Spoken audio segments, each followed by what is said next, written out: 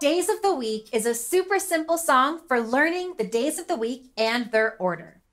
In this song, we sing the days of the week starting on Sunday through to Saturday, 3 times through, giving students many opportunities to clearly hear the vocabulary and to sing along, trying it out for themselves.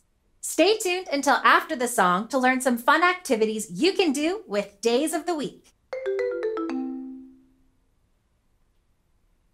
Now let's get started.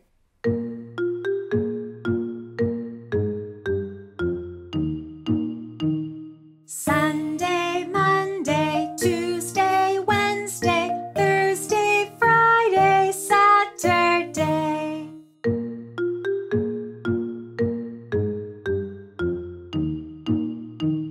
Sunday, Monday, Tuesday, Wednesday, Thursday, Friday, Saturday.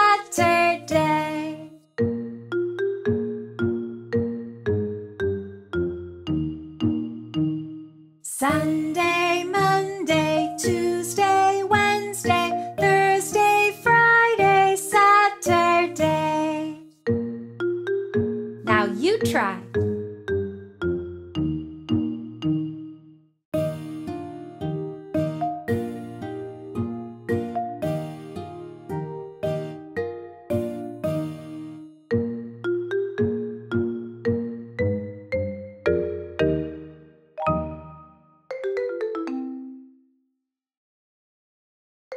That was Days of the Week. When singing this song, we like to use flashcards, like these from Super Simple, to show students the spelling of the words and where they fall on the calendar. You can also write the days of the week on the board and point to them as you sing, or point to the days of the week on a calendar. This is a great song to sing at the beginning of the day. Try singing the song together and have your students clap or jump when you get to the day of the week it is. You might also have a class calendar that you follow, and you can use the Days of the Week song to point to what day it is today. Singing this song many times will help students commit the days of the week and their order to memory, so use it often. Once your students are familiar with the days of the week, try giving them the Days of the Week flashcards out of order. Have them work together to put them in the right order, then sing the song to check their work. To make this song more active, try doing a movement on each day, like jumping jacks or hopping.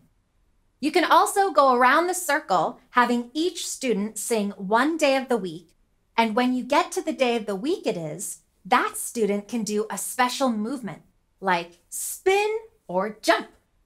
For another fun active activity, spread the flashcards on the floor in order and then stand in a line next to Sunday and jump as a group to Monday, Tuesday, and so on, jumping day to day as you sing. Next, mix the cards up so they're out of order, and so students have to jump back and forth to get to the next day. If you have a large class, you can have students do this 1 or 2 students at a time, and the rest of the class can sing Days of the Week together.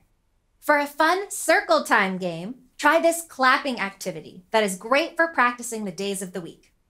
Have your students sit in a circle with their hands facing palm up. One hand will be on top of the person's hand next to them, and the other hand will be underneath the other person's hand on the other side of them. Have one student start the game by saying Sunday and clapping the hand of the student to their right. That student will then say the next day, Monday, and clap the hand of the student to their right. Continue around the circle saying the days of the week and clapping until you get to the end, Saturday. Then you can try again, going faster and faster or switching directions. For an added challenge, every time a student says the day of the week it currently is, the next student should try and move their hand before it can be clapped. If they are able to remove their hand before it is clapped, then the student who said the current day of the week it is out of the game and the circle gets smaller. If the student who said the current day of the week is able to clap the hand of the next student, then the next student is out. If the current day of the week is early on in the week, you can also play using the last day of the week, Saturday, as the special day to try and remove your hand. Continue the game starting at Sunday again until there's only one student left. Once 2 students have been eliminated from the game, they can start their own game and welcome more students as they get eliminated from the first game. We hope you enjoy the days of the week. Keep on singing, learning, and having fun. Thanks for watching. Be sure to check out supersimple.com for more songs and resources. If you have ideas for how to use this song in the classroom or at home, let us know in the comments. And be sure to subscribe for more teaching tips.